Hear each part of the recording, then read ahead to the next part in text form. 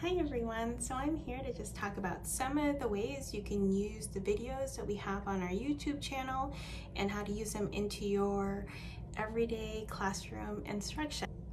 So before we do that, let's talk about how. If you're going to be teaching virtually, the best way to do it is to just share your screen when you have instruction with your students. You can pause, fast forward, rewind, point your little mouse to different things on the screen so that your students are focused and engaged. Other ways you can do it is you can just create an assignment in Google Classroom or on Canvas.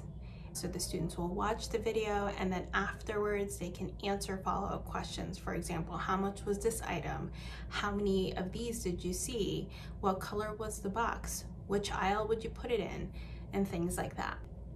The beauty with YouTube is kids can watch it as often as they need to, and it's accessible at any time.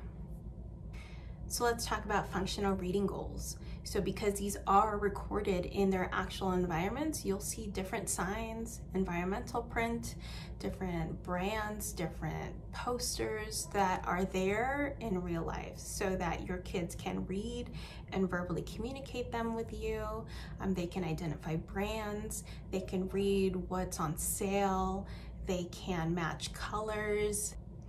Functional math is another way to use these videos. We made sure to point out price tags so that the students can round to the next dollar up.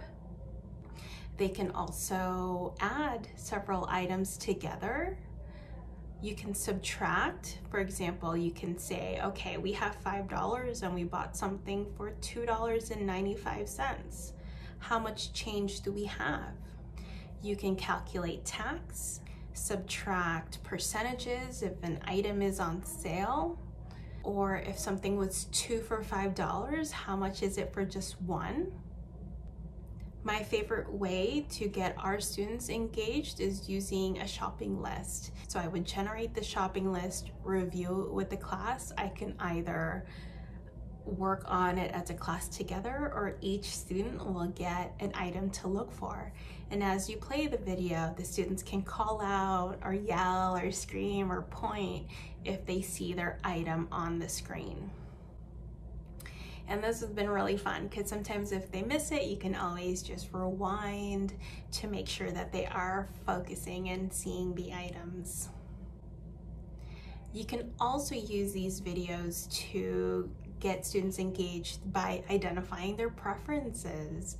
So you can go to the ice cream aisle at Walmart and talk about which ice cream you like, which one you don't like, which one do you want to try. You can tally these, you can collect votes. The students can go out into their home and get information from their family members to see which they like. You can also get kids to increase their functional communication skills. So if you have students who are practicing how to order, why don't you show them one of our fast food videos and they can look at the menu and practice how to order those items. You can just practice together. If you have a student using an assistive technology device, they can type the words in, the phrases in, and use that device to speak for them. So there are millions of ways to use these videos. These are just some that I thought of and we thought of as a team. Let us know, send us an email and we'd be more than happy to hear them. We'll share them to all of the subscribers just so that we can all collaborate together. Thank you.